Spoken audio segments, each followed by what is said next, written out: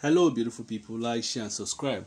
So TINUBU's government economic policies are causing a lot of harm to businesses in Nigeria. So the latest update is that Nestle Nigeria Limited records pre-tax loss of 255 billion in 2024 amid Naira devaluation. And the funny thing, just imagine 255 billion. Remember the VP house, how much was it built for again? You understand? The country is sinking. It's sinking in our very own eyes. But who is going to bail the cat? I'm certain that TINUBU and his gang will not be the people that will improve Nigeria. I was just thinking the other day. I was just thinking of how useless Nigeria can be. Do you know Nigeria doesn't reward academic excellence? That's why many of our young people that are educated, they don't believe that education is important. I was wondering, why can't the government every end of the year, maybe create competition to among all the people that came out first 5 or first 10 in all the schools, in all the regions, 6 geopolitical zones in Nigeria, region by region. I was even wondering, why does the Nigerian government not even, by the way, this apart from this topic, I'm just telling you how useless Nigeria can be. Why can't Nigeria even give all her first class students money for 5 million? 10 million. Why?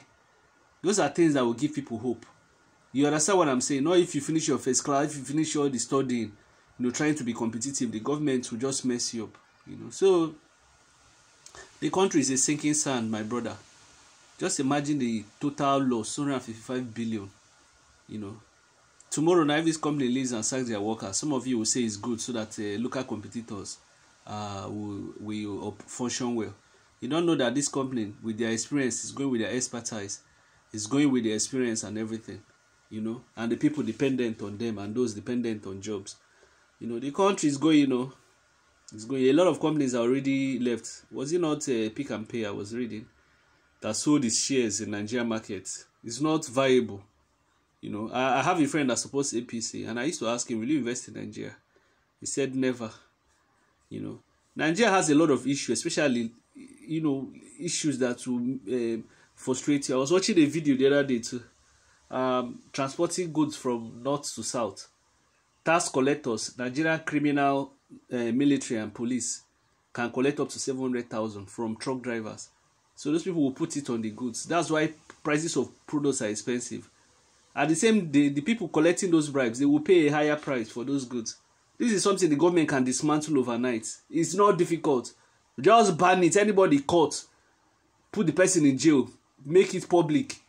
Do you understand what I'm saying? Try the person in a public court. My dear, Nigeria needs the iron hand to do some things. You're not looking at Uche's face when you're doing things. You will do it aggressively when you know that you're doing the right thing. No, I beg. No, menge. No, sorry.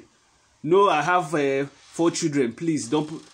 Once you break the law, you go jail, whether you're big or small. We need to start somewhere, Look at it. Now statistics will go job. 255 billion now. Loss. And the end is not in sight. By the time TINUBU finishes, this country will collapse. The judiciary, look at the judiciary. Wike and his gang using telling the court to stop allocations to River State. So I don't understand. In Nigeria is which kind of court even approves such judgment? Now imagine if you're a company going to court against the Nigerian government, do you think we win? That's why those Chinese were seizing Nigerian planes. Because they know anything they judge in Nigerian court is useless. You understand? This embarrassment that TINUBU and APC will create, it will haunt all the people that is supporting it and the people that are engaging in it. People like Reno Mokri that is saying black and calling it blue.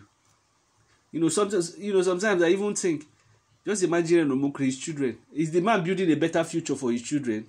Or because of politics? They don't think. You don't think. Even sometimes I even wonder, the Igbos that Reno Mokri only vilifies, what if that his daughter Ebele go and marries an Igbo man? It's possible.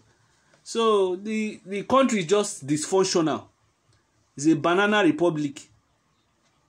Let me know your thoughts in the comment section. TINUBU's economic policy. Look at fuel. They have increased it again, by the way. The other day I showed a video of people packing spaghetti by hand. The country is gone.